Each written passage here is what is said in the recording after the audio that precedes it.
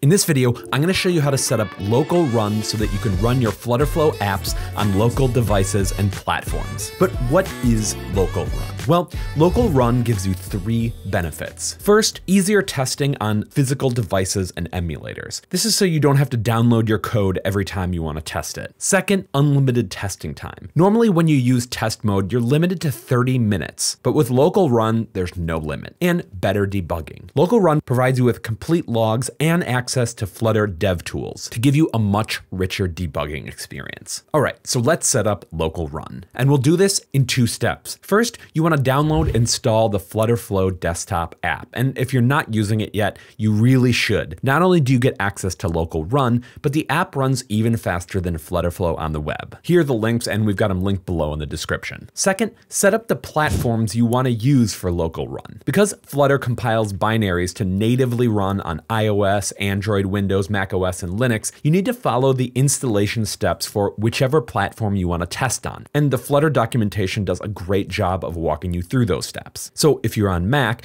you want to download and install Xcode and CocoaPods. Once you set up the platforms you want to test on, you're ready. So open up FlutterFlow desktop and a project you're working on. So I'm going to come down here and open my FlutterFlow app, and here's the app I want to work on. Now, if it's your first time setting up local run, you're going to want to come up here and you'll see this setup local run. And you can see our local run status is currently inactive. So you want to hit that and it will walk us through this wizard. Now, the first thing we need to do is install Flutter. And you have to do this even if you have Flutter already installed on your system. And that's because local run installs its own copy to make sure it doesn't have any version conflicts. But before you download it, make sure you check that you have Xcode and CocoaPods installed and download. Great, that's installed and we can continue. Next, local run is going to run Flutter Doctor. Flutter Doctor is a helpful built-in Flutter utility that checks your environment for various issues that can come up with your Flutter installation. And you can see all of the issues that it checks in here. Okay, so that's all good and we can continue.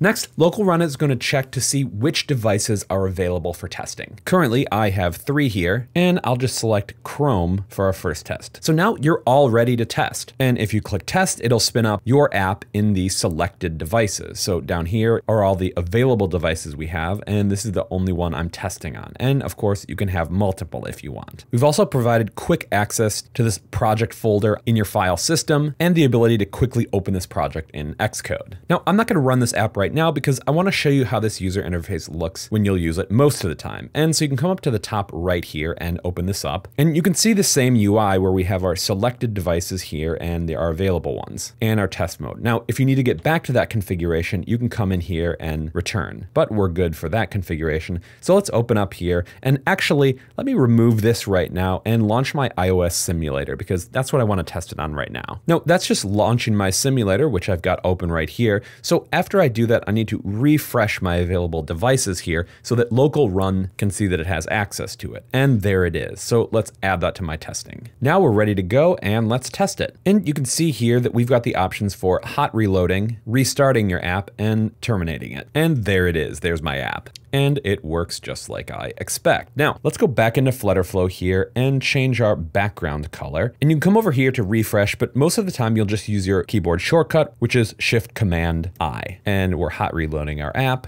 And there we go. Beautiful. You also have access to the logs of this project. We can see we've got this open device logs. Here you have access to all of these commands and all of the regular logs you're familiar with in Flutter development. So let's come back to our page right here and change our background color once again to this orange and perform a hot reload.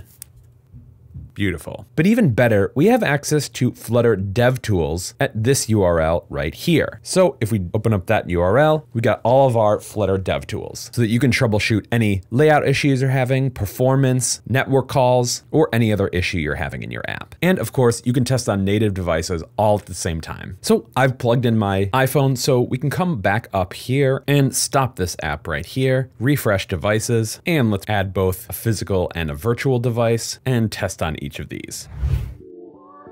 And beautiful. And that's how to set up local run on FlutterFlow desktop.